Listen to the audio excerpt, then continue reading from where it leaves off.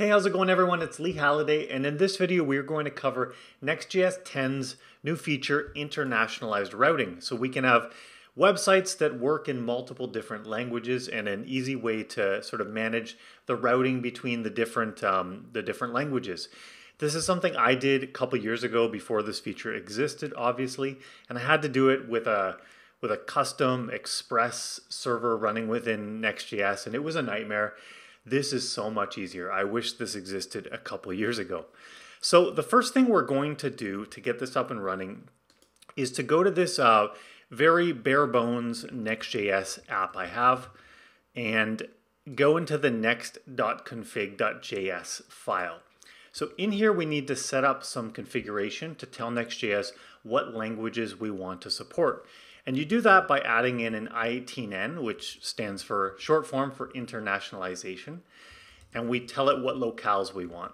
So in this one, we're going to have English, Espanol, and Francais. And the default locale is going to be English. Now, Next.js supports two different ways to handle sort of which locale it's going to use. It supports path-based routing, which is what we're going to do today.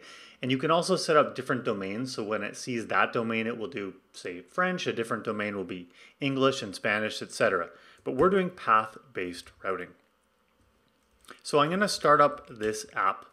I've done a commit prior to starting the code. So if you want to follow along, I'll link to that in the description below. So now that it's up and running, we can just go to this home page and start to add the functionality. So the first cool thing to point out, and something you don't have to do at all, is that Next.js will automatically add the lang and then en or es or whatever to your HTML tag for you. So you don't have to do anything about that. And right out of the gate, we can go to any of the locales we set up. So we can go to /es. And so what this is doing is it's serving up our home page still, but it's serving up the Spanish version. So obviously it still says home, so we have a little bit of work to show different text based on what language the user's viewing it in. But you can see down here lang is es now, so we could go to French if we wanted, but let's go to, I don't know what GB is, but it's not a language we support, so it gives the 404 page, which is what you'd expect. So let's try to figure out how to get access to what locale the user's browsing the site in our code. And we're going to do that by popping over to the index, which is the home page. And the way you get the locale is actually through the router. So what we can do is we can say const locale, and that is equal to use router, the hook that comes with Next.js. And if we were to just pop out home with the locale, that is what would show up on the page. So we have ES here. Now they have, so we could, why don't we just say current locale is that.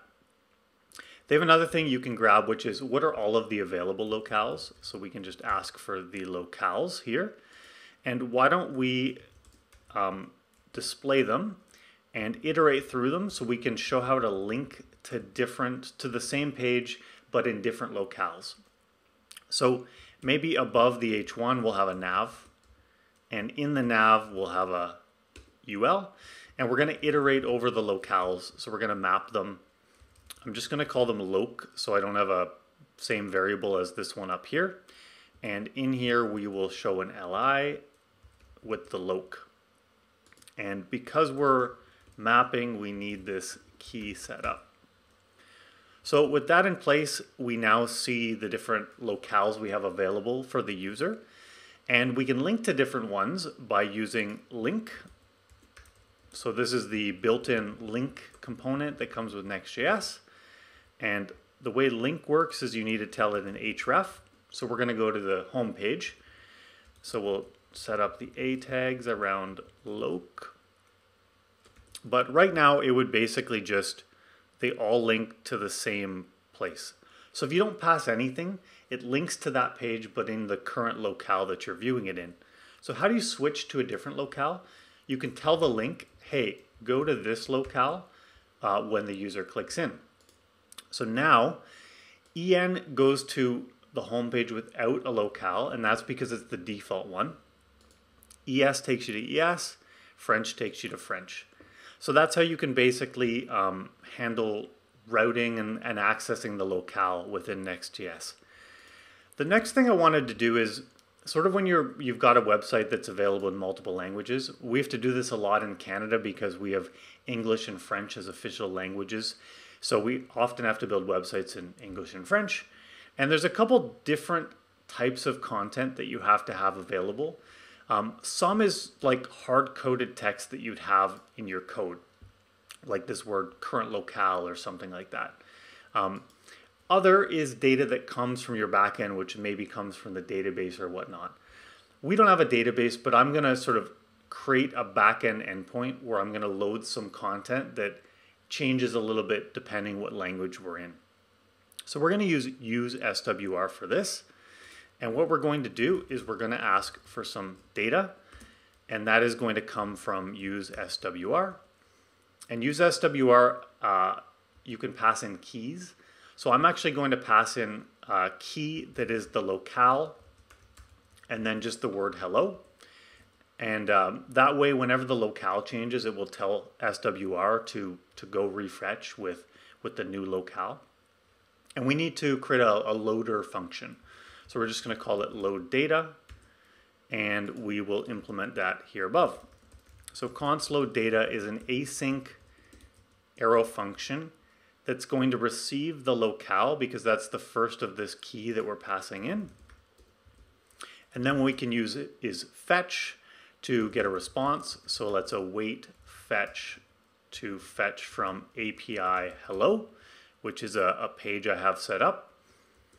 And we're going to pass some headers, and we are going to pass the accept -language header with the value of the locale. So that will send up the request. We're going to pass in the language that the user wants the content in, and then we'll get the data from the response converted to JSON, and then we'll return that.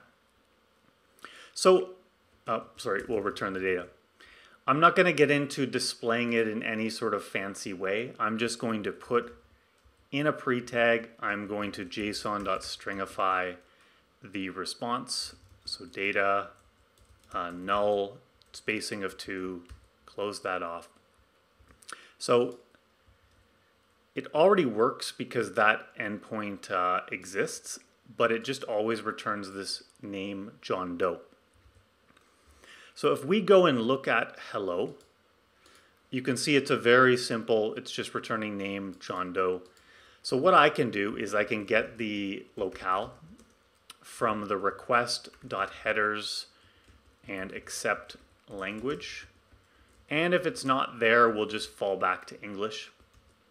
And because this is just a demo, normally maybe you'd pull from the database in a different way, depending on the locale that the user sent in.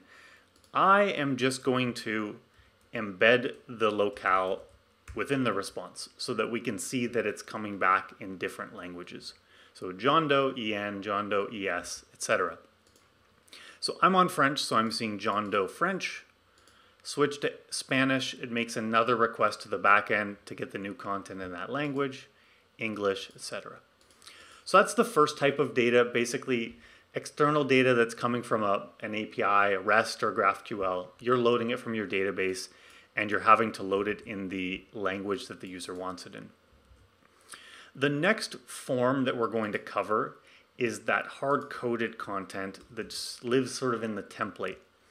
So we will maybe switch this current locale text and we'll just put the word name. So maybe what we want to do is instead of always saying name, we're in French now, so it would be nom. If we were in Spanish, it would be nombre. So we want to load the correct name in whatever language the user's in. So Next.js doesn't do this out of the box. You'll need to use another tool to sort of accomplish this, but it works really well together with the tools that you can do this. So we're going to use one called react-intl, internationalization. And the first thing to do for this to work correctly is we need to create a provider for it.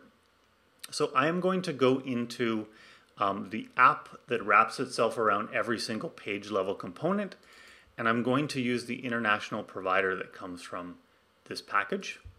So we'll just paste that in there. And we need to pass a couple things to this. We need to first pass what locale do we want our content available in. So remember that comes from the router.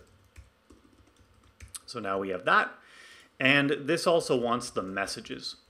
So I'm just going to create a very simple like translation messages.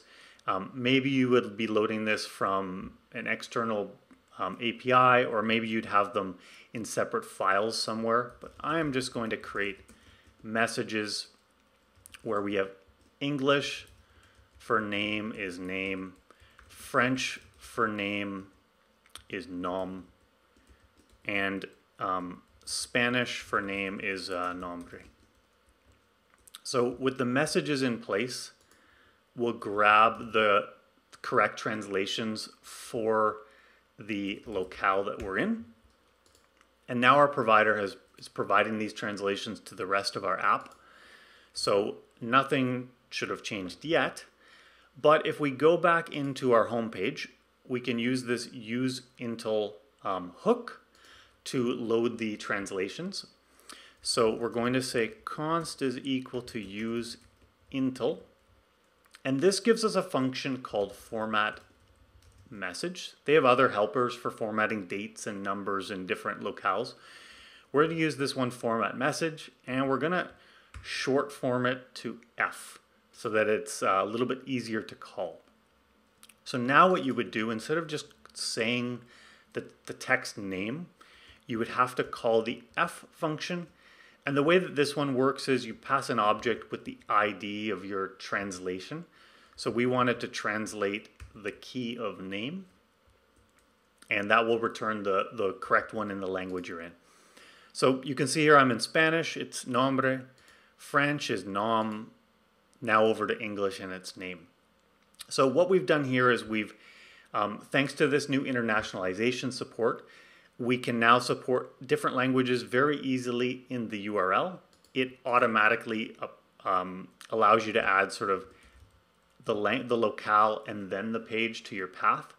So imagine you had a page called about.js, and it was a export default function about, which returns a div that says about. Cool. Let's imagine we had this page. So we could go to /es/about, or you could go to English, or it also works without a locale in here, in which case it will just show whatever the default locale is set up. So that's how the route-based internationalization, or i18n, works out. We also saw how you might load data by passing the locale to the backend so that it can load it from the database in the correct language.